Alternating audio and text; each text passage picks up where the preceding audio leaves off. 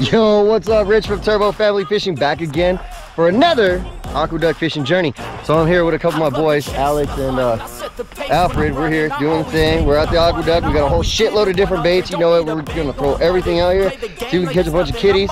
Alfred's arm's already tired from trying to catch some stripers, but you know what? We're gonna be here for a while. Let's see what we can catch. Oh wait, actually, hold on. Before we see what we can catch, I do have a new subscriber. If I can get to it on my phone quick enough. I have Patrick Blowers. Thank you so much for subscribing. I really appreciate it. Hopefully you see this shout out when the video goes up. Let's see what we can catch. Here.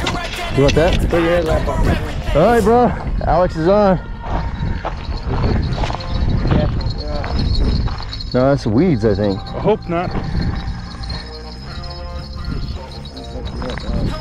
I told you.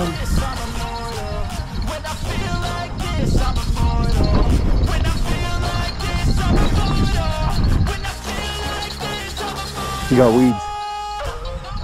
Yep. Fish on there. Alex, baby, he doing his thing. He doing his thing.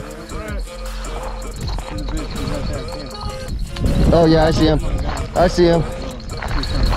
Keep coming. Keep coming. There he is. Get him, get him, get him, get him, get him. Yeah, boy!